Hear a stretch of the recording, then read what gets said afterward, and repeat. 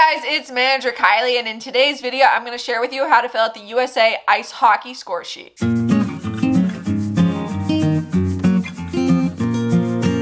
today I'm going to share with you how to fill out the USA Ice Hockey score sheet. This is actually very similar to the one used in the NCAA. I do have a separate video on that. If you're interested in checking that out, I will have it linked up in the iCard. But I'm going to go through all the different things you need to know, all the different pieces of information you need before the game, and while the game is going on, everything that you need to know how to write down and how to track. And if you're interested in more hockey videos or anything like this, definitely let me know in the comments down below. I'd be happy to give you the links to the videos I already have, as well as make some more content for you on the things you're interested in. And if you're interested in more sports administration videos just like this, definitely hit the subscribe button, turn the bell so you get notified every time I upload, to post a new video every single Wednesday at 2 p.m. Eastern Time. We're going to dive into this score sheet. This one's slightly different than that NCAA one, but still has a lot of important information that you need to know how to score for that ice hockey game. So here is a USA Hockey official score sheet. This one is actually one I printed off the internet. Usually it comes on a much bigger piece of paper so that you have more room to write. And a lot of times it does come with those like carbon copies underneath it, that it's multiple pages, and whatever you write on the top page goes through to the other pages. That way you can give it to each team at the end of the game, and then the tournament organizer can have the rest. So what I'm going to go through is kind of the details, the important things you need to know, and just some of the pointers I have when filling this out. We're going to kind of go section by section in order what you would fill out before the game, and then what you would fill out after the game or while the game is playing. A big thing to note, this compared to like an NCAA one, this one has separate scoring and penalties for each team, so you don't have to mark which team it is for each one, where like an NCAA score sheet that you would use at the college level only has one column for all of that, so everything's kind of put together. So the first thing you're going to do on this is you're going to start in this middle section, and that is where your date, time, and all of that is. So that's all your game information. So we're going to say the game happened on 12/5/21.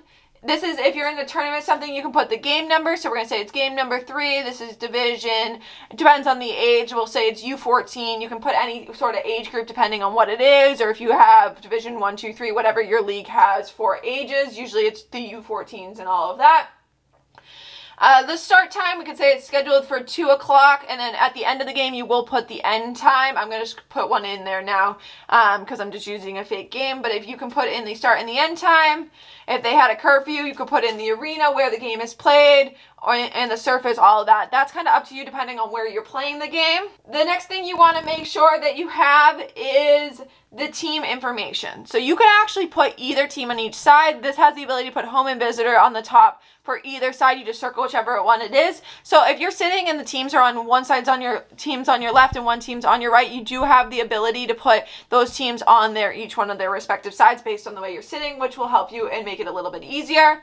So we're just going to say that this is team B, this is team A. We'll say that they're the home team and they're the visitors. So the next thing you're going to do is fill out that roster. And a lot of times at these hockey tournaments, coaches will just have stickers with their roster that you can stick that roster sticker right on them, and then you won't have to fill it out. You also have the option at these to have some sort of team manager go in and fill it out. So they're just going to put like their position. So we can put goalie, defender, defender, defender, some forwards, all of that, and fill out, okay, then 1, 3, 7, 12, 13, 14, so forth and so on, and then their names. You can just fill out that entire roster. This part should all be on that sticker. Same for this side. If you get a sticker, it would fill out this entire stuff, as even the coach's info, so you would have all the coach's info all in that as well. So that sticker, usually you would just be able to stick right there, and you wouldn't have an issue about having to fill this out, or you give it to some sort of team manager for that team to fill out the information. If they do give you like a paper roster, you will have to go in and physically fill it out.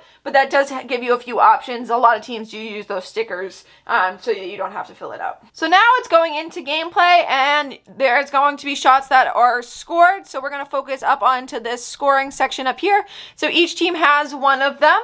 So what you're going to do is you're going to focus, I'm going to show you on this one. So if a shot is scored, you're going to put the period. So we're going to say a shot was scored in period 1. The time on the clock, we'll say, is 5 minutes and 52 seconds.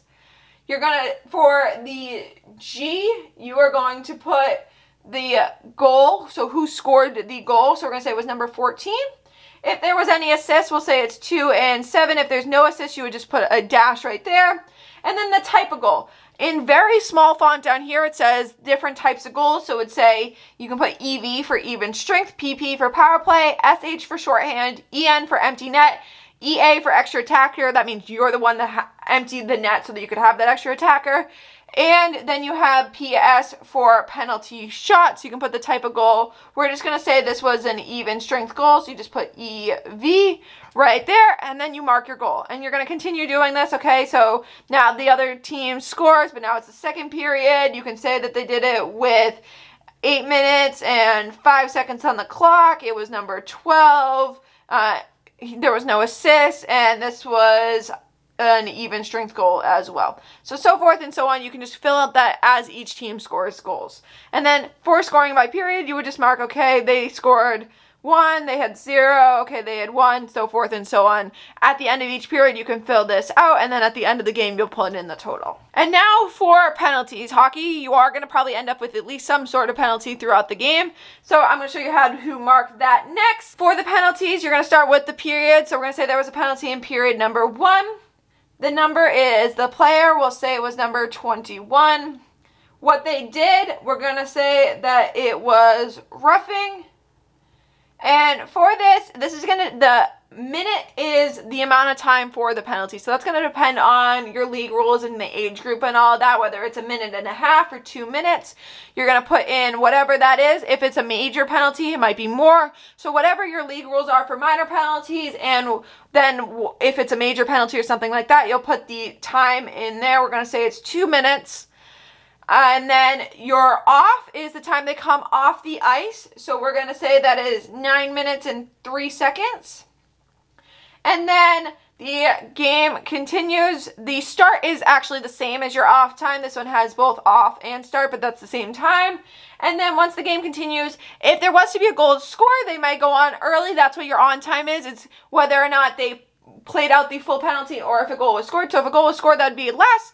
And we're going to say a goal wasn't scored. So then it's just 7:03 was when they went back on the ice. And then you have your penalty. And the refs will give you what this is, the offense. The refs will give you the offense and the time. They'll let you know that. But it is helpful to know if you understand their hand signals, to understand what they're saying. That is definitely helpful. But many officials will help you out with that. And if it is some sort of major penalties, they'll also help you out with filling that out. This next section down here, again, this all just repeats on both sides. I'm just kind of showing you one side, but it does repeat on both sides for each team. You have the goalkeeper, so you are able to keep track of shots and saves. You might want to even do this in some sort of tally on the bottom, just so you have that, so you're aware of that. But the easiest thing to do is, okay, you just put in the jersey number. So we'll say number 1's in net. If you want to keep track of tallies, you can say, okay, there was 2 shots, he had 2 saves. Okay, there was 3 shots, he had 2 saves, so forth and so on. Keep track of that, and you can keep track of the total minutes played. If, say, they were to sub in number 20 in the 3rd period, okay, you can say 4 and 4, so forth and so on. So you can say how many total shots they had at the end of the game, how many total minutes, all of that. And then you can total it up for the team. So this would total it for the individual players in these columns, and then this would total up for the entire team. So you can keep track of that. Many times in tournaments and stuff, they won't require you to keep track of that, but it's definitely important to know that as well. And then at the end of the game, you're going to want the officials to sign this just to make sure that everything went smoothly. So for the first one, it's the official score. You can just put your name, and then you're going to have all the official names as they go. So you just have everything listed. They're going to put like their level, whatever that is. They're going to put their level respectively. And then the referee's signature, one of the refs does need to come over at the end and kind of sign away just to approve the score sheet and make sure everything went smoothly. And then once the game is over, this is when this becomes important. So this is usually on one of those pieces of paper that has all the different colors on the bottom. So this tells you where everything needs to go. So the white goes to the league offices. So if this is some sort of league game or tournament, that goes to whoever's in charge. The yellow goes to the home team, so the home team will keep the yellow one, so that's Team A will keep the yellow copy. The pink gets the visiting copy, and the gold one goes to the referees. So you have all those. You want to make sure you distribute the copies. Usually there would be other colored papers attached to this. So everything that you're writing, especially if make sure you write in pen so that everything goes through. You want to make sure that everything's going through onto those other copies so that whenever each team gets it, they are able to see what happened during the game, and then they have like that recap of the game. So this is kind of the basics of the USA Hockey score sheet. If you have any questions about everything I just did, definitely let me know that in the comments down below. I'd be happy to give you more information. If you want to check out that video on the NCAA ice hockey, definitely check out the iCard. I will have that linked. One other thing I forgot to mention is up here at the top, we do have the ability to mark off whether it's tier 1, tier 2, girls and women's, high school, house, rec, or adult. So you just kind of base it off whatever you're using for. We'll say this was a high school game. So you are able to mark that off age group wise as well. But this is kind of everything you need to know for the USA Hockey score sheet. So I hope you guys found that helpful. Again, if you have any questions on how to fill out any part of this score sheet, definitely let me know in the comments down below. I'd be happy to answer any questions you have about the score sheet or go into more details if you have any questions about any individual section. If you want to see more videos like this, definitely let me know that in the comments down below. I do have some other ice hockey videos if you're interested in that. And if you're just interested in any other sports administration videos, definitely hit the subscribe button, and I will see you guys next Wednesday.